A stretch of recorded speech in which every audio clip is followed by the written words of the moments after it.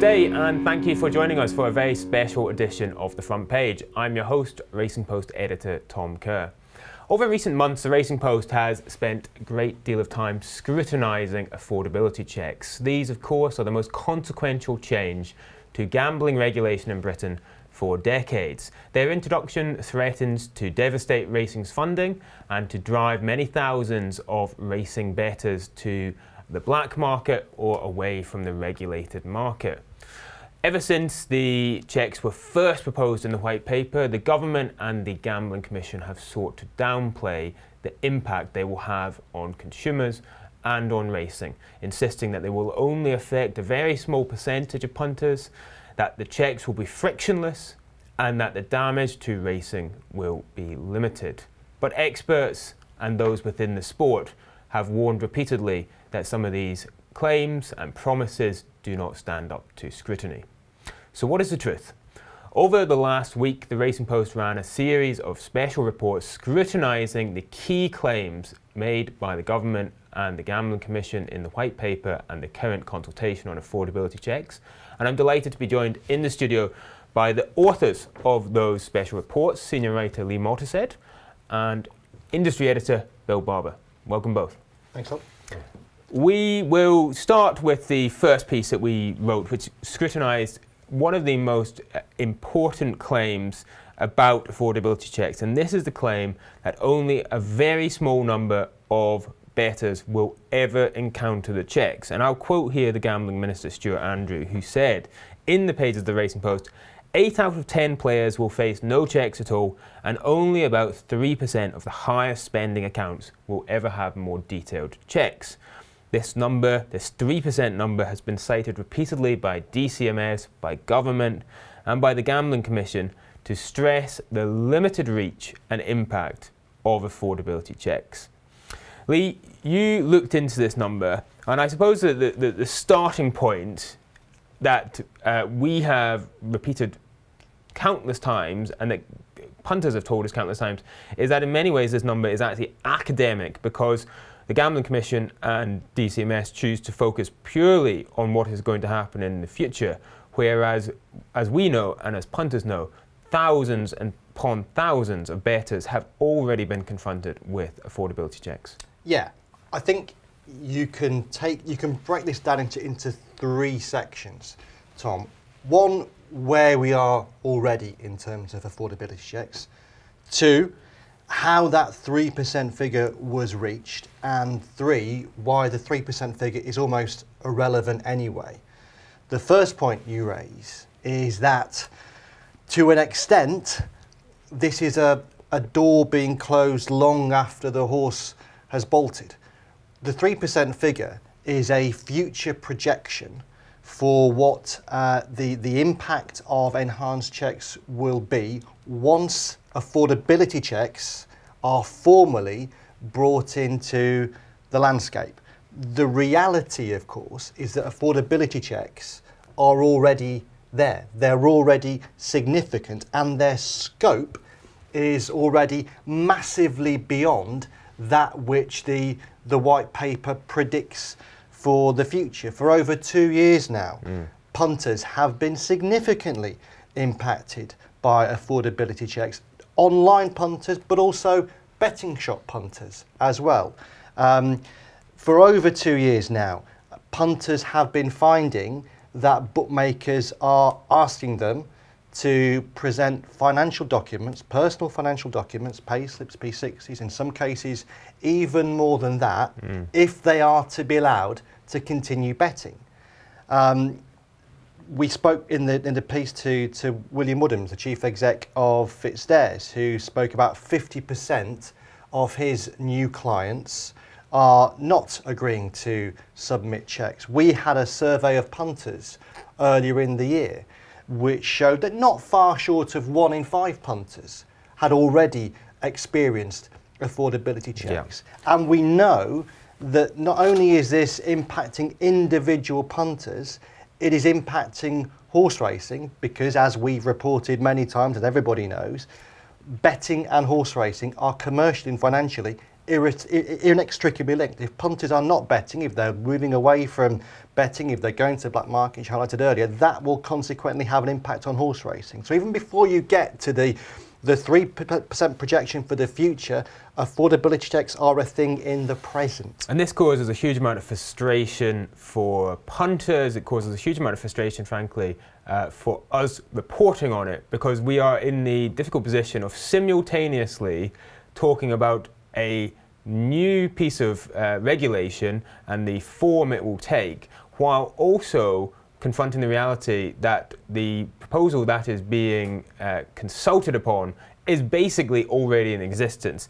Now, nonetheless, though, our piece is focused on this forthcoming regulation. We certainly wanted to make clear that affordability checks are not hypothetical, they are real, and they have already affected, by all indications, far more than 3% of racing punters. However, what's being consulted on by the Gambling Commission and what was proposed in the white paper is the future shape of affordability checks and the future shape of regulation around betting. So that is what we've mainly focused on in our pieces. Then we took this 3% figure. This is the idea that only 3% of the most active accounts will be confronted with enhanced checks. We very quickly found that even on the most basic mathematical level, there were issues with that number. Yeah, completely.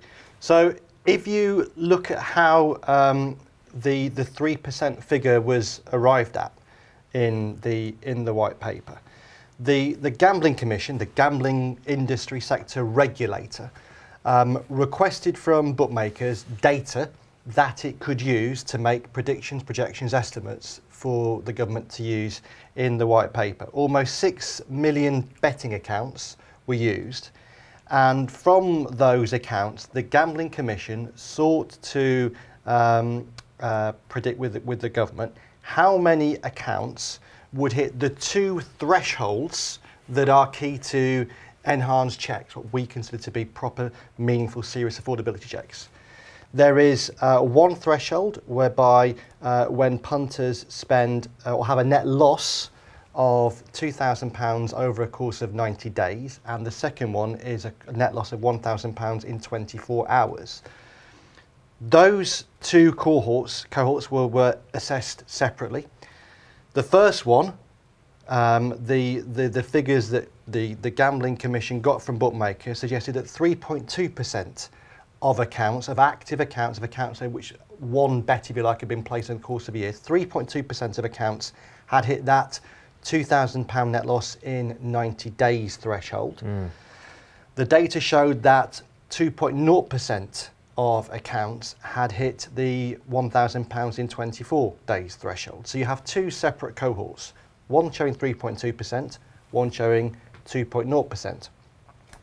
How, therefore, do we get a 3% estimate? Because I wasn't great at maths, but I know 3.2% at 2.0 equals 5.2. You can, of course, argue, and quite rightly, that it wouldn't be simple as adding 3.2 at 2.0 because there would be crossover. Some of the people who spend £1,000 in 24 hours are also going to spend £2,000 in that day. Exactly that. It stands to reason that would be the case. Logic dictates that. But the reverse must surely be true. The reverse must be true. You cannot have total crossover. And in fact, the government accepts that there can't be total crossover. And yet, we have a situation where 3.2 add 2.0 doesn't only equal 3.2, it equals 3.0. So you have a situation whereby the estimate for the number of accounts that will be hit by enhanced checks is actually lower than the most significant of the two cohorts. Now, in the process of working through this piece, asked both the Gambling Commission and the DCMS to tell me how 3.2 at 2.0 equals 3.0. The Gambling Commission, in effect, referenced the fact that it had used data brought forward from bookmakers, 3% figure was reached. If you want to know any more, ask the DCMS. So I then went to the DCMS, whose answer was akin to telling me what I had already asked in the question, i.e. it was a very Sir Humphrey Appleby type answer that didn't answer the question. And this is pivotal because, as we've said all along, the 3% prediction is central to the government's strategy and its communications. And if the government and its gambling industry regulator are unable to explain how it actually reached a 3.0% figure, then there is no foundation for that figure, and it immediately reduces any confidence anyone can have in what they're doing. Let's move on to the next issue with this. Bill, the number is based on the definition of an active account. Now, explain why that raises issues when the gambling minister, for example, is telling Racing Post readers that only 3% of them will ever be confronted by affordability checks. Well, the main issue is that the definition of an active account is an account that's could have had as little as one bet in a year, and there's a study called Patterns of Play that I'm sure we'll mention later. If you look at the patterns of play data, there's quite a large percentage of accounts only have one bet a year, presumably on the Grand National or on the Premier League or something like 20%. And even going up to just 5 bets a year,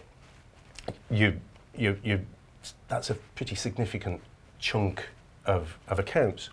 So when they say it's 3% of active accounts, they're completely underestimating the number of actual committed bettors. Yeah. And so when it comes to racing and committed bettors, the people who help fund the sport, it's going to be considerably more than 3%. It's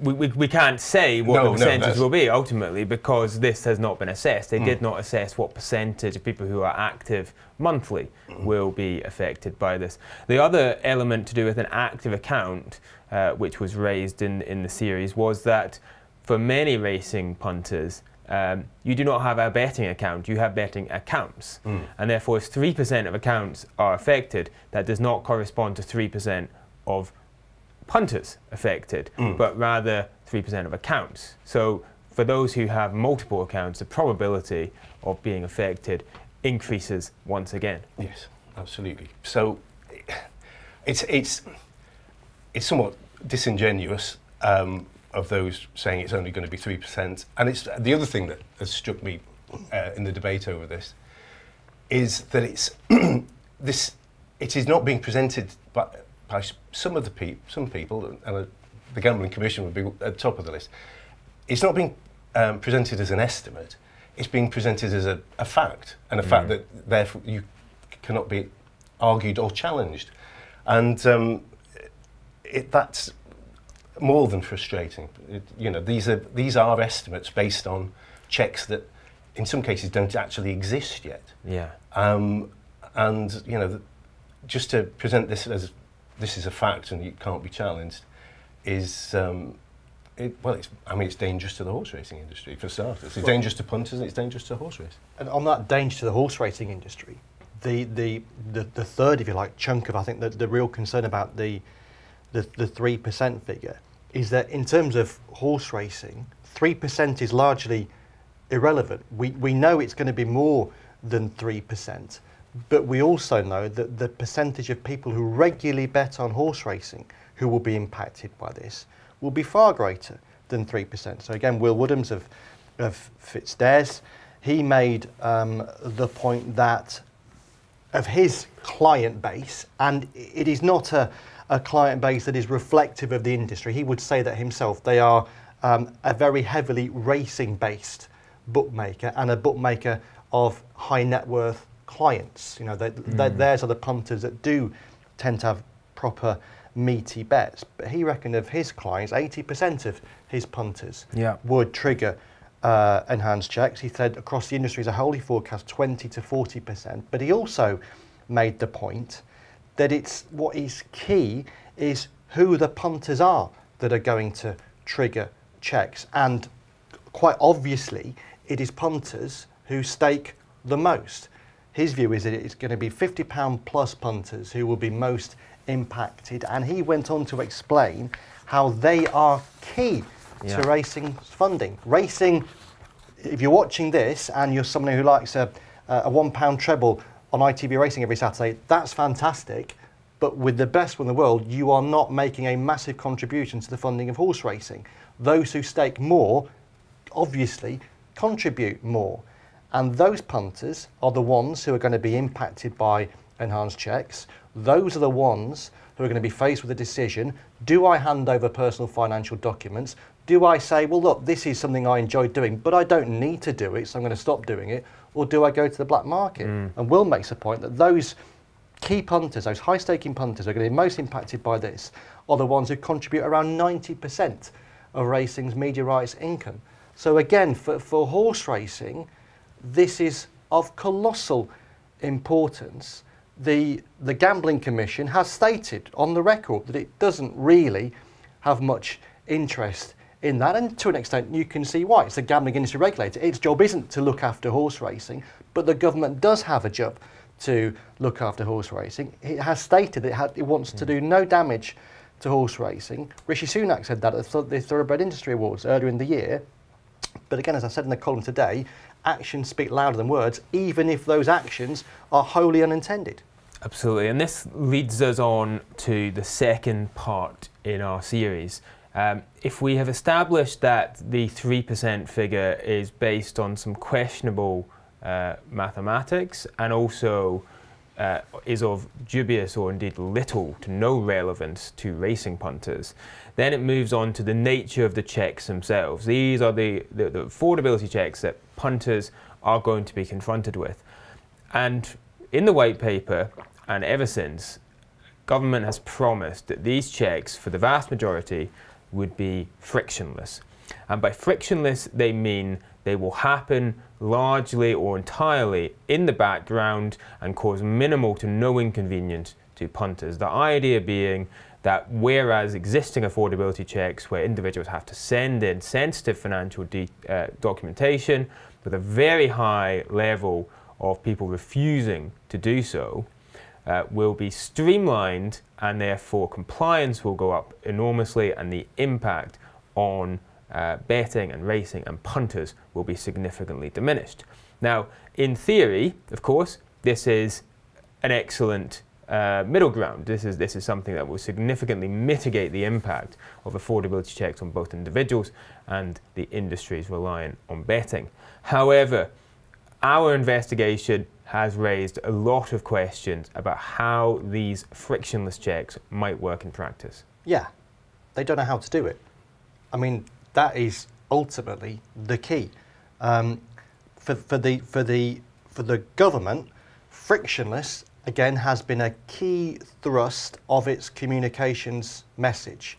Stuart Andrew, the gambling minister, has repeated that. He said it in a Racing Post column earlier in the year. He has said it to parliamentarians in the DCMS Select Committee. And their theory, their assumption, and so much of this whole white paper is based on assumptions. Their assumptions are that credit reference agencies will be pivotal to all this, that a system based on credit account turnover details will be very useful in ensuring that bookmakers can do all this without interfering with customers.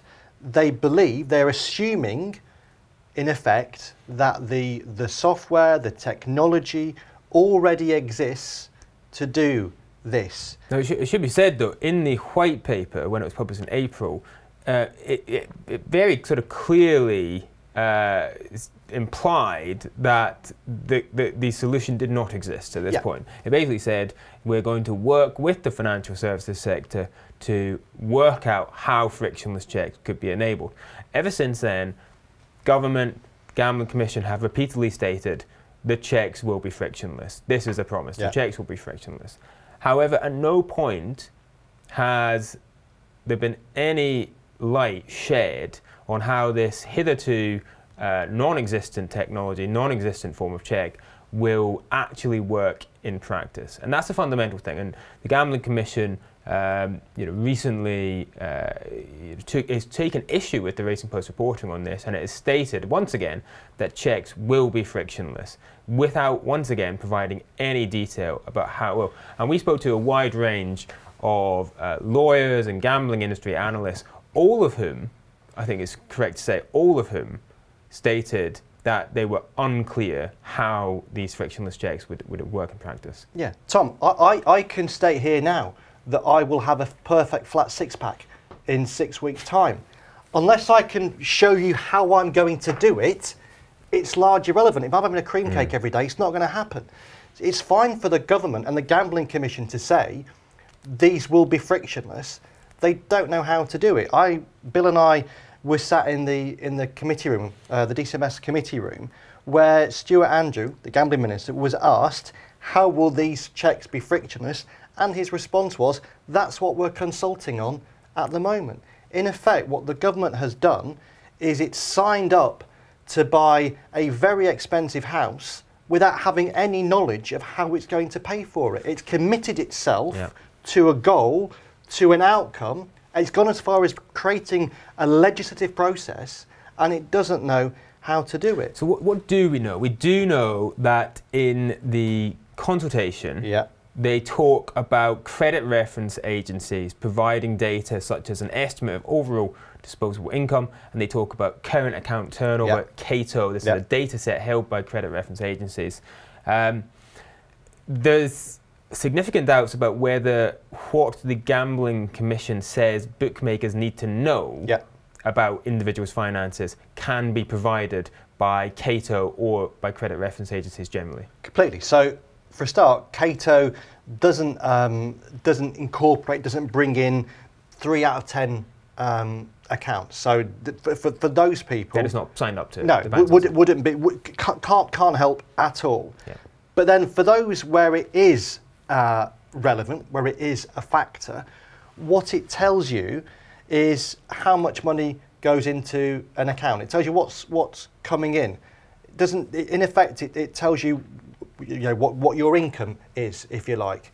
It doesn't tell you what's going out, where the money's coming from. It doesn't give you the details. It gives you a bare figure. For a whole chunk of people, not least those who aren't betting based on a regular weekly, monthly income, it's therefore irrelevant. For a lot of the key racing punting demographic, the older people, again, it would be largely irrelevant. So it's something that, yes, it's there, but it's not a solid foundation on which to build this house. And one last thing on this, I know people are probably sick to death of hearing about credit reference checks and so forth, but this is a very important point. Will the use of credit reference agency checks result in people having difficulty borrowing money in future because of marks left on their files by the checks that bookmakers carry out? Very possibly, yeah. So again, we spoke to lots of lawyers and experts in the sector, and their view was that almost certainly it would do, yes. Now again, the Gambling Commission has said, no, that won't happen, it's not a concern. But they don't say how, they don't say why, they don't explain. As Bill was saying earlier on, they present something as fact in a way that Donald Trump presented things as fact when he was president, and he is doing now, but there's no substance behind the fact. If they know how things are going to be done, then tell us. When we ask questions, give us detailed answers. Don't just repeat what they've said before. And this is an important point to make as well, because as I mentioned before, the Gambling Commission has said the Racing Post is in balance. It suggested that our coverage is creating misunderstandings and misleading racing customers. Bill, how many times have we put these questions to the Gambling Commission? How many times have we offered them the opportunity to provide clarity around simple factual questions? These are not questions of ideology or principle. It's about mechanics. And we have gone to them time and time again and said, can you shed light on this? Will you speak to us on these topics? And what is the response? I mean, we've been to them on several occasions, and the response tends to be everything's in the consultation, everything's in the white paper. There's been, and it's basically computer says no. They will not expand. They've just said it's all out there. Read it, and you'll find out. That's basically been the response all along. Why is this importantly? Why is it important whether checks are frictionless or whether people end up having to provide documentation? Well, I mean, the key thing, Tom, is that if the checks aren't frictionless, if they're not going on in the background without us having to do anything, a lot of people, when faced with the question, will you, in effect, when bookmakers say to them, listen, will you help us out here by providing that P60, that bank account, your mortgage statement? If people are having to do that, a lot of those people will not go along with the process. We know that because they're already not going along with the process. We know that from the survey that we've done. We know that from what bookmakers are saying. We know that from what Will Woodhams is saying. Yeah. If people are asked to actually physically do something, to actually divulge some of their personal financial information, the sort of information that they would normally only expect to have to divulge if they're applying for a mortgage or looking to do a new rent agreement, if they're asked to do that, in effect to carry on simply with a hobby, with a pastime, they will very often say no. And we know that because they're already saying no. And that is of enormous consequence, not only for those individuals, but as I said all along, for the racing industry. In the final part of our series, we assessed what the impact on racing of affordability checks would be. Stuart Andrew, the Minister with Responsibility for Sport and Gambling, he wrote in the Racing Post earlier this year, I said in April the white paper's impact on the sport would be minimal, and I stand by this. In the white paper itself, the DCMS estimated the damage to the sport in the first year would be between 8.4 and 14.9 million pounds. Not an inconsiderable sum, but for a sport like racing, within the sort of yearly fluctuation that does not cause existential issues or even necessarily have that pronounced an impact on things such as prize money. The DCMS's impact assessment was made up of three elements: a 5 to 8 million reduction in the levy, a 3 to 6 million reduction in media rights, and the balance comprising a reduction in sponsorship. Bill, we assessed this number, we scrutinised it, we spoke to a wide range of experts. It's fair to say there are a number of issues, some of them very fundamental. The most obvious, the most glaring, is that DCMS appear to have completely misunderstood how media rights work in racing. Yes, absolutely. When the white paper came out, it had this impact assessment of the checks on racing. And you looked at the 14.9 million figure, excuse me, and your eyebrows were raised because this was nothing like the amount that figures in racing. It said that the checks that are already in place were having on the sport. And then when you look at the split between levy, media rights and sponsorship that you mentioned, and you in the white paper you look at how they worked it out, you're immediately thinking this doesn't make sense, this isn't logical. Because the white paper itself sets out racing's different income streams, and it says that the levy provides, I think, 6% of racing's income and media rights 11%. And yet in the impact assessment, the impact on levy is much greater than media rights. And immediately thinking, well, how that doesn't make sense, it isn't logical. I mean, it's probably rare for a journalist, but in the government's defence, the white papers took so long to do. The way that media rights are based, their basis has changed, and it would appear that the government has been using the wrong basis for media rights. They used to be based on a sort of per stream basis, and now they're based on turnover. So anything, if you've got checks that affect the amount that people bet, that's going to have an effect on turnover. So it isn't logical for media rights for the impact on media rights of the checks to be half of what it is on the levy. It should be a lot more. And I spoke to Paul Leyland of Regulus Partners, who are a very well-respected industry analyst group.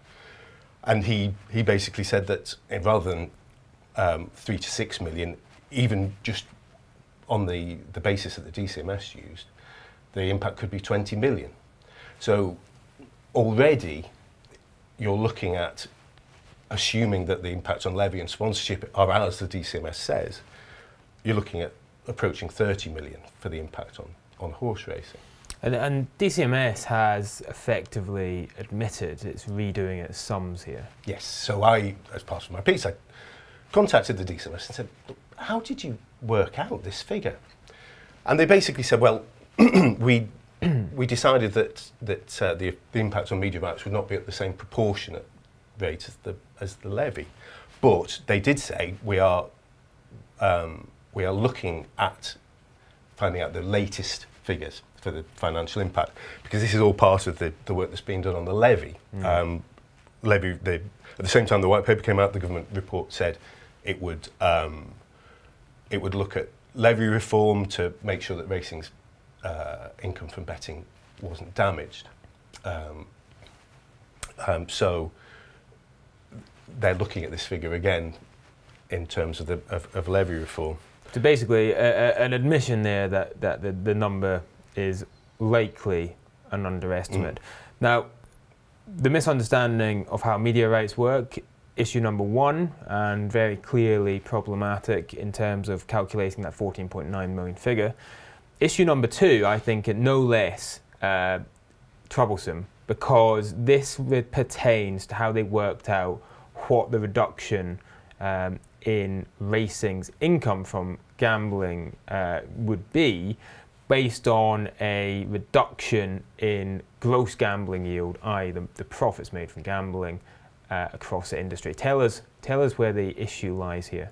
So basically they've come up with a figure or a reduction in gross gambling yield for the entire industry from these checks of 6 to 11%. And that's all gambling on absolutely everything, from slot machines to greyhounds to football, whatever. Yeah. And so they've applied that to a figure for racing's gross gambling yield to work out how much that would hit levy and sponsorship as well, I think. But that sort of ignores the fact that racing has a different clientele, and it has a different makeup to other forms of gambling. And this goes back to the patterns of play report that I mentioned earlier, which was compiled by, amongst others, Professor David Forrest and Professor Ian McHale from the University of Liverpool. Now, last year, myself and Lee were at an event at which Professor Forrest spoke, and he gave details about how racing's demographics. And racing, compared to other sports, has a much older demographic. So you're going to have people there who there'll be retired people there betting using savings and assets rather than salary. So they're more likely to have to prove income by submitting documents, rather than, if frictionless checks do work in some capacity, they're much less likely to work for that cohort. Absolutely. And then compared to, say, football, in terms of both volume and in terms of profits, the top 1% of racing punters provide quite a startling and I have the numbers here. The top 1% of horse racing bettors provided 59% of total stakes and 52% of gross gambling yield, and 76% of revenue came from just 5% of bettors. So even if you apply the 3% figure onto that model, you have 3% accounting for well over half of racing's revenue in terms of the customers affected. Yes, and it's basically racing by its very nature has more high-staking punters. Football, you're going to have a lot of £5 accumulator bets on a Saturday. Yeah, and Will Woodham's put this very succinctly in his quotes when he said, unless racing is going to go out and find 3 million people willing to put a £5 ACCA on a Saturday, then it is going to be very heavily affected by these proposals. Absolutely. Now, obviously, we want as many people betting on horse racing as we can, but that's going to take a while. And so the summary then is that the impact assessment is based on a questionable 3% figure, frictionless assertions which have yet to be proven, a misunderstanding of media rights, and then a one-size-fits-all reduction in gambling yield when racing is completely different to many of the other types of gambling assessed. Yes, there are a combination of factors here which when brought together and looked at, I think it's very easy to argue that the impact on racing is going to be much greater than is contained in the white paper. Yeah, I think 3 times as much as the 14.9 million is a reasonable assumption. Since we published these pieces, Lee, what's been the reaction from within racing and beyond? Racing has been pretty quiet throughout this whole process publicly. Now, obviously, I'm not privy to what's going on behind the scenes, and we are told that there's lots of communication, lots of dialogue, but publicly, racing has been pretty quiet. Bookmakers have been pretty quiet through this process publicly. I can't tell you how hard it was to get anyone within the bookmaking industry to talk off the record, let alone on the record. So thank heavens for Will Woodham's. There might be any number of reasons why that is the case. Some might just not realise how significant this is. Some will have this terror of the Gambling Commission, certainly within the bookmaking industry that we've heard about in the past. And I think some will be tippy-toeing around government in particular, not wanting to upset or annoy government at a delicate time. But the reality is that there isn't really much of a public campaign on this outside of what the media and principally the Racing Post are doing. And I think that in itself is a matter of great concern.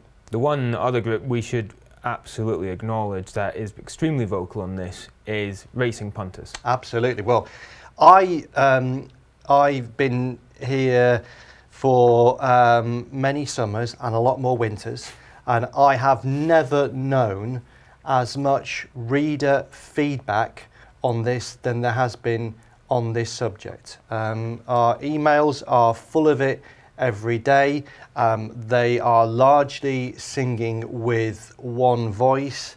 They are enormously energised by them, principally I think because it is already happening to them. They are already experiencing it. This is not some theoretical future problem. This is in the here and now, and it promises to get worse. And these are people who, in some cases for decades, have enjoyed betting on horse racing as a perfectly legal, honourable and pleasurable activity. And I think those people are not only offended that the state, in effect, is saying to them, can you prove to us that you can afford to do this?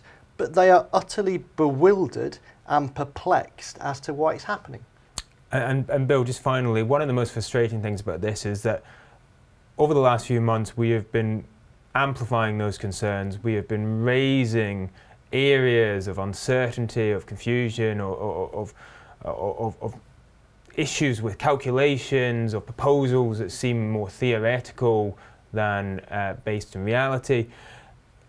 The engagement, I touched on this before, but the engagement with those concerns, the concerns of punters, the concerns of racing, and even just questions of process, practical fact, has just been extremely wanting. Yes, absolutely. Again, it's very frustrating that basically the response to questions and challenges has been that this is all facts. This isn't about we're consulting about how we're going to do this. These are facts, and any challenge to these is almost an affront to simply believe us. Yes, absolutely. Why don't you just simply believe us? Yes, absolutely. That's, trust us.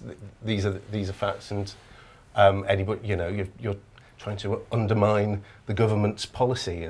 Was one line I saw of critics of this area. It's very frustrating. It's bewildering, but it's deeply worrying as well. Absolutely. Lee, Bill, thank you both very much. Excellent pieces, and we will link to them in the description, so please do give them a read if you haven't already seen them. As is well known to the Gambling Commission, there is a standing invitation for Chief Executive Andrew Rhodes to speak to the Racing Post. I would love to have him on this show for an unedited question and answer exchange where we can shed some light on these proposals and particularly the matters of process which we've highlighted on today's show. Thank you very much for tuning in and joining us. We'll be back again next week with a discussion of all the big racing stories. But until then, goodbye.